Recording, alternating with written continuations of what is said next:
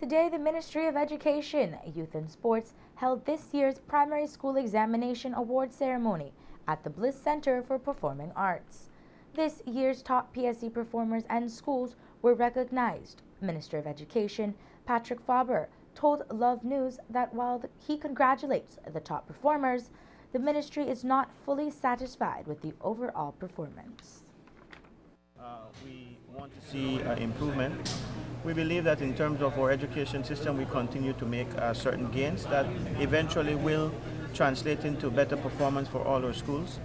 You will see this morning that we not only awarded the top performers, the individual students that is, we also awarded schools, and you now see that many of these schools are steadily developing, and that is what we believe down the road will translate into greater success for our education system.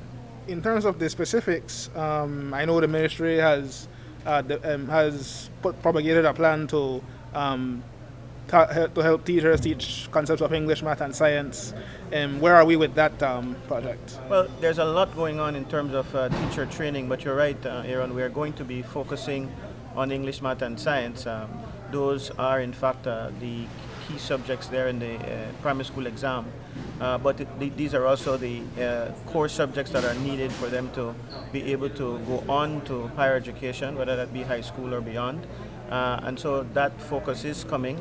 You know that we've secured monies now from our EQIP program, which is funded by the IDB, and that's $20 million. We continue to try to strengthen our system through our various different initiatives, the sector strategy plan as well. We see $5 million being invested in to help to strengthen the regulatory framework. Those consultations have now been concluded, and we're now trying to make sure that that becomes a reality.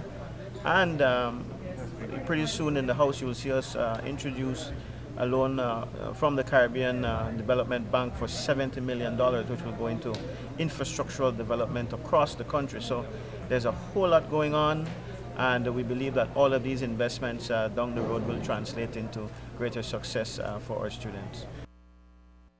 A few weeks ago, we aired the story of Courtney Gillett, the young girl from Corozal Town. Courtney is visually impaired, and she earned an 85 in the PSE. However, Courtney believes that she could have done better if the invigilator who was assigned to her was better equipped in explaining the questions to her. So today we asked Faber about the situation.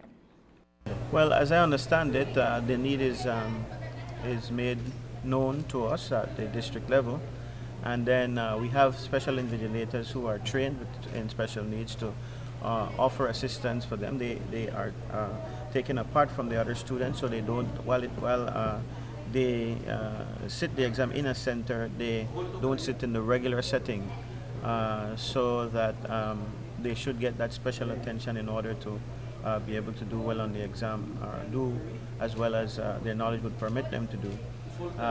So I don't know the details of that particular situation, but I do know that it is a point of our ministry to try to make sure that the environment for those students is there, so that they can do as best as they can in the exam.